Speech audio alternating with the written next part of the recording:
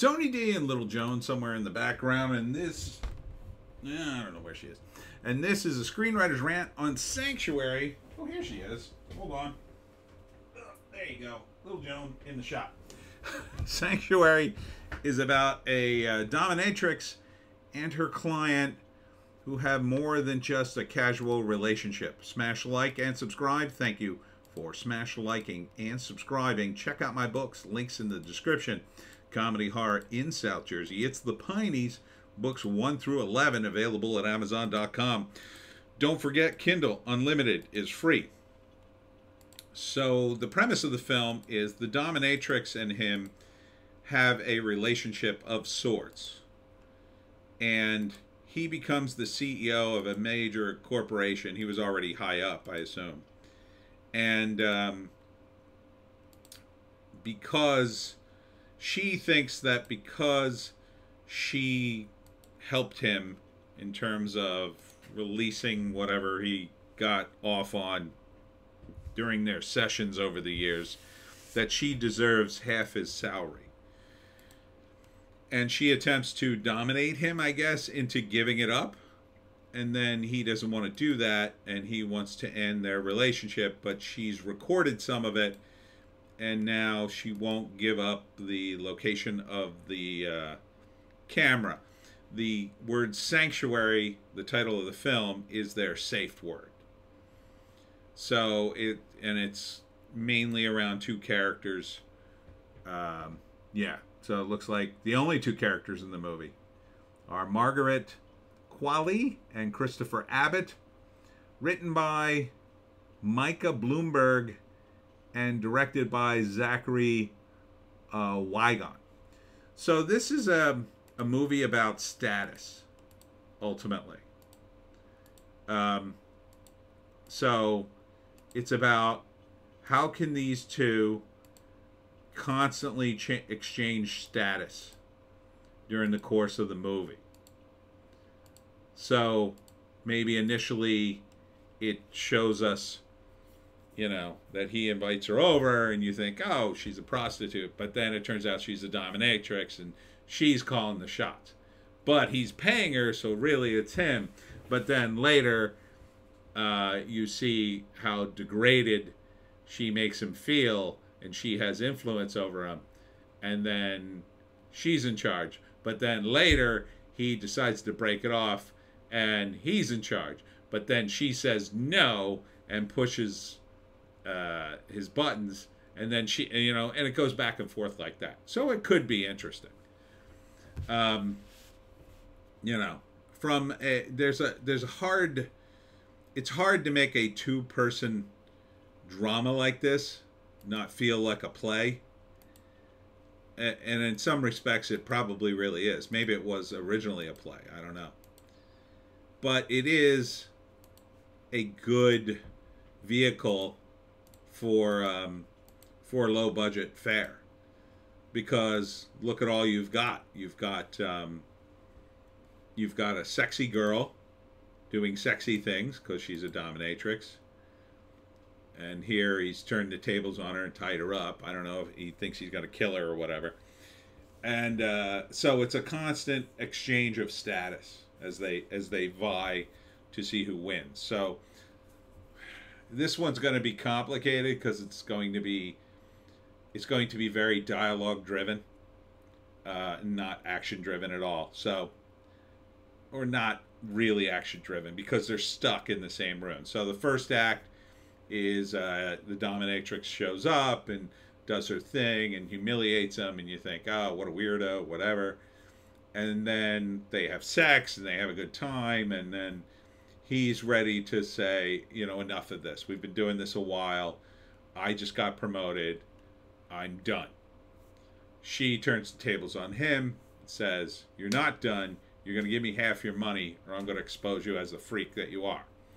And then begins their battle. So the second act is their battle back and forth as they exchange status back and forth. And they keep upping the ante. She keeps trying to manipulate him. He keeps dragging her back to reality. No, I'm the one with the money. No, I'm the one with the power. Who wins at the end? Could be either one of them. They could both lose. They could both destroy each other. Or they could both stay in the relationship forever. I don't know. It could go a lot of different ways. Ultimately, the best ending, if you were to heighten it, it's all about her dominating him and him trying to not be dominated by her, essentially. Who's used who is the question. I don't know. I guess I would end it maybe with both of them in a relationship that is doomed. Would be one way. Another way would be that they both end up killing each other. That would kind of be the funniest way. I tend to go for the comedy, so I think the funniest way would be they escalate to the point where they're actually trying to kill each other, and then through various events that happened early in the movie, they accidentally end up killing each other, if not killing themselves, trying to kill each other in the process. And then they both are kind of dead, and that's the end of the movie. One of them winning over the other, I'm not sure really works. I think it has to be a tie at the end, because if she wins, it's kind of like giving it to women, giving the win to dominatrix, and it's like saying he was always dominated, he was never going to break that programming. Giving it to him kind of says the opposite, like, okay, what did we really watch here if he could have just, overcome this? Now, maybe that's a long journey for him to overcome the domination, but still, I would say the only way to end this is that it's kind of an even break. Either they both die, or they both kind of have a happy ending, or they both destroy each other's lives, but they survive, but their lives are destroyed. He's exposed, she's exposed, something like that. Would I watch it? It's not really my kind of movie. It's a little too sexual for me. The whole dominatrix thing. I was just on a dating app earlier tonight, and I was swiping through, and there was some woman who was like, "Oh, I'm looking for a man to dominate me," and it's just weird. That whole diet paradigm doesn't really appeal to me, so I can't really relate to it all that well. Not really. So it's not my kind of movie. I did like Closetland, if you've ever seen that, which was Annie McDowell and Alan Rickman in a brilliant movie where they're basically in the same room the whole movie. But this is sort of like that in that it's two characters mostly trapped in a room. That part of it's interesting. I mean, I guess for me, it would be a date movie, an art house movie, a fancy movie to take my date to and say, "See, I watch fancy movies." And then afterwards, we talk about it. But to see it by myself, nah, probably not. All right, let's read the description. Follows a Dom and Hal, her wealthy client, and the disaster that ensues when Hal tries to end their relationship. So, yeah. Unless they set it up that she's so crazy, it's really Hal overcoming her. Maybe. So, yeah.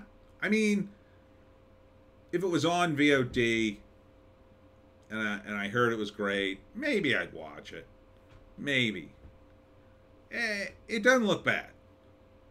But I'm not into the whole, there's probably going to be a lot of scenes of her bossing him around. And that to me would bore me after a while if it was too much of that. And I suspect there's going to be a lot of that as they kind of explore their wacky Dom-sub relationship and who's really in charge. I mean, that's part of the whole thing for people who are into that. Who's really in charge? And then a lot of times the answer is really the sub is in charge, because the sub, although subordinate to the Dom, is really calling the shots, is really manipulating things. So, could be interesting. I mean, it's definitely something that would be tough to write. I wouldn't write something like this. This is too much for me. But, it could be very interesting if you got the right writer on this. So, anyhow, that's it. Sanctuary. Check it out. I don't know when. Doesn't say. I guess something on VOD or an art house movies within the next month or two. And that's it for me, Tony D. And Little Joan. Check us out on Odysee, Bitchute, and Rumble for our more base takes. If you can find a more base take, I say take it. I was at the Egg Harbor Township Library today. It was a great day. Thanks to all who came out. I had a little talk about how to hunt the Jersey Devil, and it went very well. Sold some books. Tomorrow, I will be selling some books at Tyndall Brewery in Bordentown, New Jersey at 5:30 p.m. That's in Bordentown at a brewery. So there'll be beer and books. So I hope to see you there. Hope to see you tomorrow, and we'll see you next time.